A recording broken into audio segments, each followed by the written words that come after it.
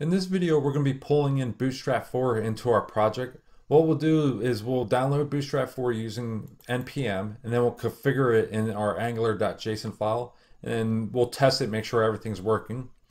Down in the description, you'll find this link, and that is the downloads page, and we'll be checking that out in a second.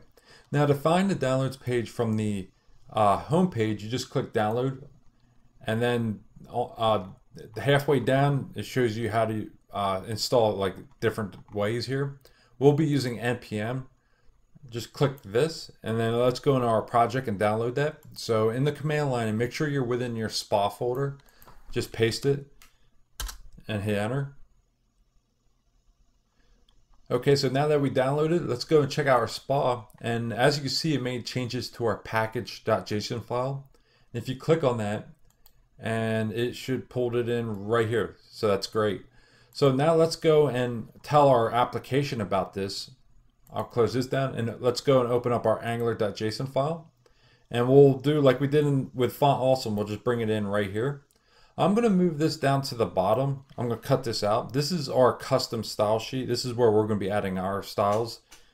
So cut this out here, and I'll just throw this at the bottom. Enter and paste. Now at the top here, I'll just bring in our Bootstrap, and then it's going to be scss, then the name of the file, and it's going to be bootstrap.scss, and then don't forget this. Okay, so now we're pulling in Bootstrap into our project. Now what we'll do is we'll go and just use it somewhere, just test it out, make sure we're hooking it up correctly.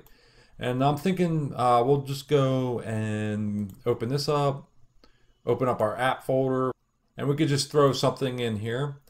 And what we'll use is the container class, the Bootstrap container class. And I'll just wrap all this within that. So let's create a div, tab, and then add a Bootstrap class called container, and then we'll just wrap everything within it. Now this should bump everything off the sides, and then we'll know it's working for sure. So copy, paste, and actually I could have cut that out. Get rid of this. Okay, and if we save it, make sure we restart our spa. So ng serve, start her up, and then let's go and restart it.